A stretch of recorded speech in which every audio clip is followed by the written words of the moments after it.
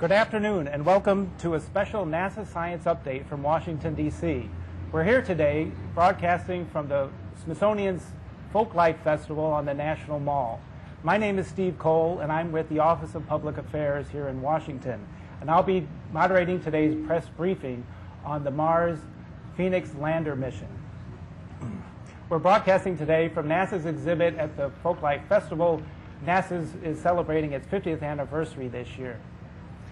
As many of you have seen in the news, NASA is continuing its exploration of the red planet with a new mission, the Mars Phoenix lander, which just arrived on the planet last month.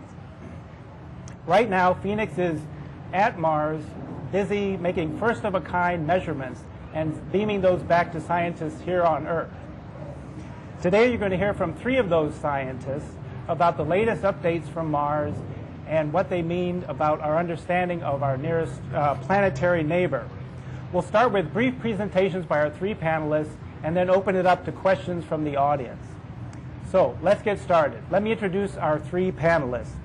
First to my left is Ramon DePaula, Phoenix Program Executive at NASA headquarters in Washington. Next will be Bobby Fogel, Phoenix Program Scientist at NASA headquarters here in Washington. And last, Peter Smith, who is the Phoenix Principal Investigator from the University of Arizona in Tucson. All right, we're ready to begin. Ramon. First chart? Yep. Oh, we have the first chart.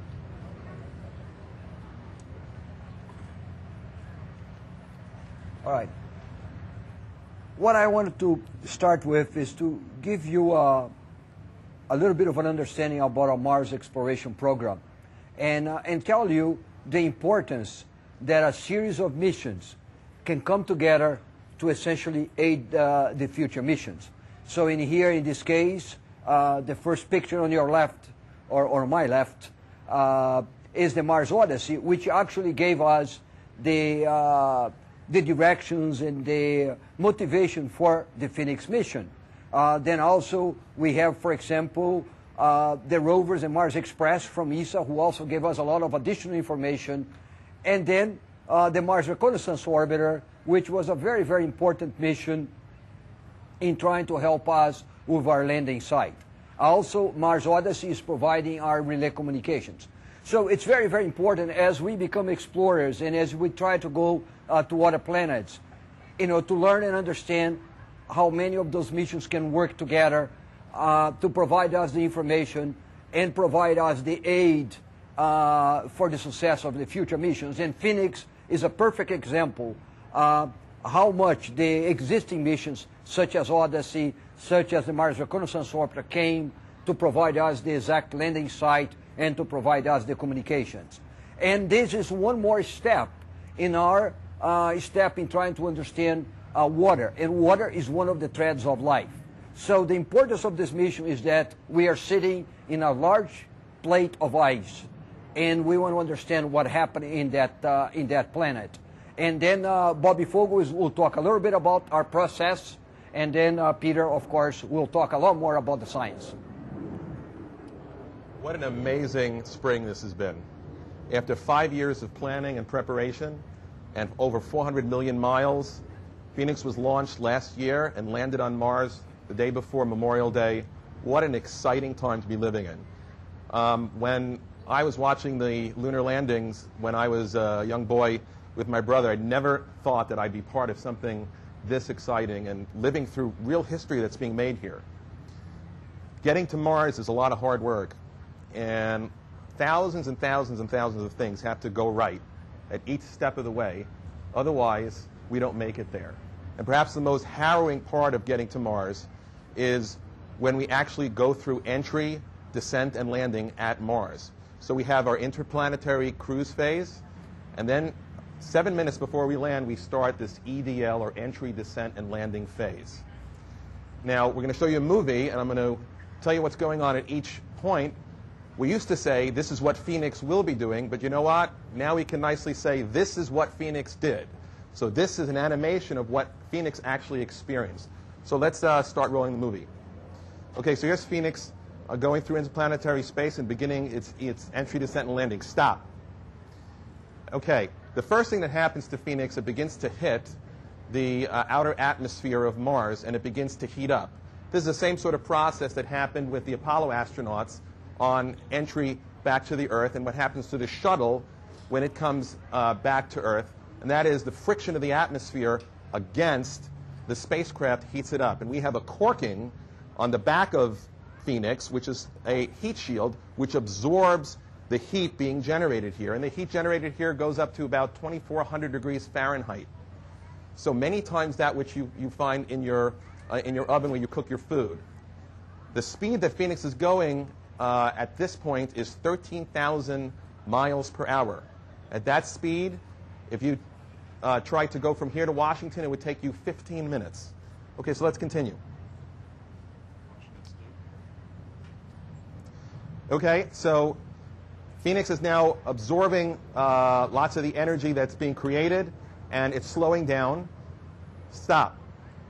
At this point, we're about to open up our parachute, and Phoenix is slowed down to about 1,100 miles per hour. Okay, continue. And there you can see the parachute that's been deployed, and it's slowing Phoenix down the way a normal parachute here on Earth does. Stop. What you just saw before was the heat shield, which is jettisoned, and now the foot pads of Phoenix have been initiated. Continue, please. And now the lander is in free fall, and it turns on its retro rockets, ready to land. And there you go, Phoenix lands on Mars.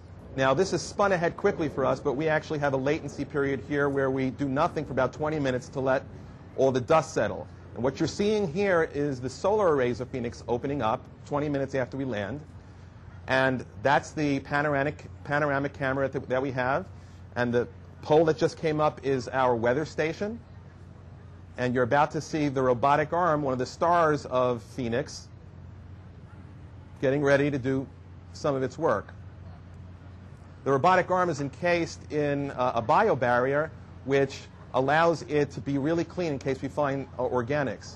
And now you'll see how the robotic arm actually scoops some of the soil on Phoenix, brings it into the scoop, moves it up, and goes to the deck. And there's an instrument over here. This is the TIGA instrument, where in this simulation, the soil is being placed into one of the ovens of TIGA for analysis.